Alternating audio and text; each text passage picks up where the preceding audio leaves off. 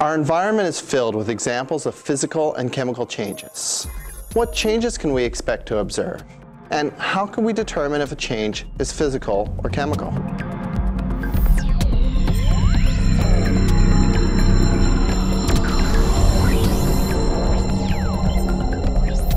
Classifying a change as either chemical or physical will depend if there's a change in a substance's characteristic property.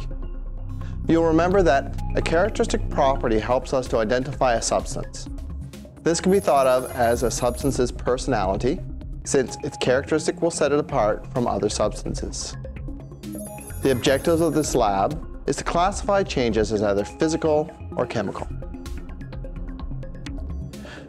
The materials that you'll need for this first lab are 1 50 milliliter beaker, 2 pieces of chalk, a graduated cylinder, and some hydrochloric acid.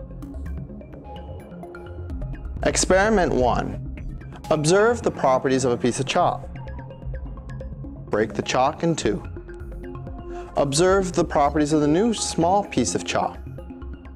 We can conclude that the properties before and after are the same, since the mass is not a characteristic property.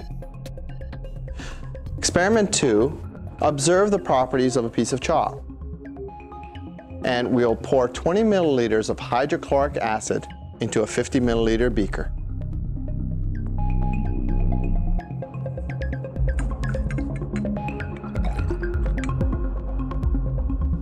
Place the piece of chalk in the beaker.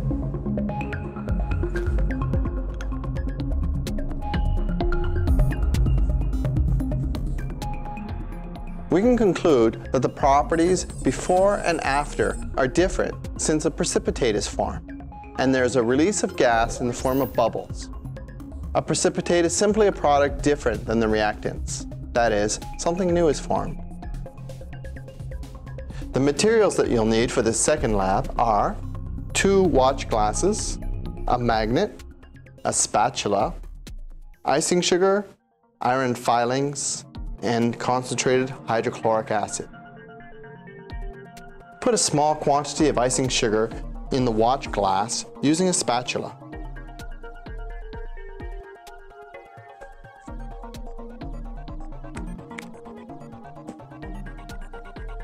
Observe its properties.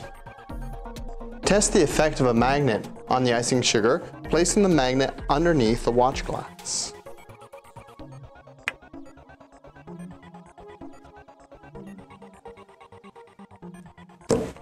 Put a small quantity of iron filings in the second watch glass. Test its magnetic properties.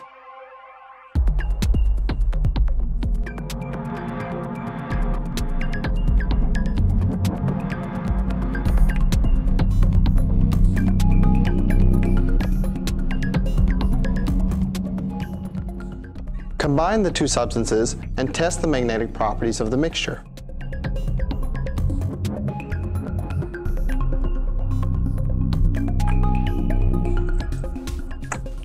We can conclude that the properties before and after are the same, since the mixture can be separated as it was before the experiment. The materials that you'll need for the next lab are a burner, a pair of tweezers, some nichrome wire, some magnesium, and some matches.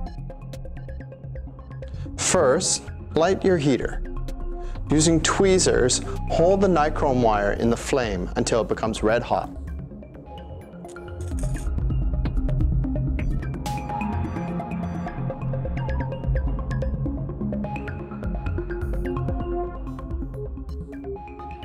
Remove the nichrome wire from the heat and wait for it to cool. Observe its characteristics. We can conclude that this is a physical change since the nichrome wire remains the same as before the experiment. Observe the properties of the magnesium.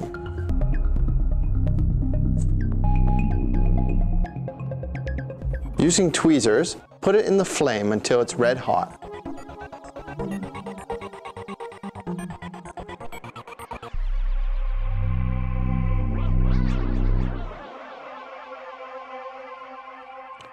After the reaction, observe the properties. We can conclude that this is a chemical change because what is produced after the reaction is different than what we had before. Also, the release of light and heat indicates this is a chemical reaction. For the next lab, the materials that you'll need are a hot plate, some tongs, 2 watch glasses, a glass stirring rod, a spatula, a dropper, pure water, sodium iodide, and lead nitrate. For this experiment, put a small quantity of sodium iodide in a watch glass and observe the properties of the salt. Add a small amount of water and stir. Then put the watch glass on the hot plate to evaporate the water. Once the water has evaporated, observe the properties of the remaining substance. We can see that this reaction is a physical reaction because we're able to get the salt back. We can conclude that the properties before and after are the same since the salt remains unchanged. Add a small quantity of sodium iodide to the beaker and observe its characteristics.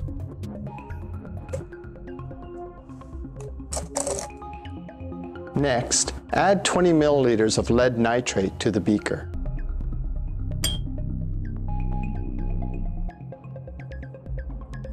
Use a glass stirring rod to stir the mixture. Remove approximately 1 milliliter of the residue and place it in the watch glass. Put the watch glass on the hot plate to evaporate the water. Since a precipitate is created, we can see that we can't recover the salt as in the previous experiment, and this is obviously a chemical change. How can we categorize a physical change from a chemical change? It's helpful to remember that a chemical change usually can't be reversed. Also, remember that chemical changes can be identified using the following criteria. 1. The creation of a precipitate. 2. The change of color. 3. The release of heat and/or light. 4. The production of gas, sometimes seen as bubbles. 5. The creation of electricity, such as in a battery.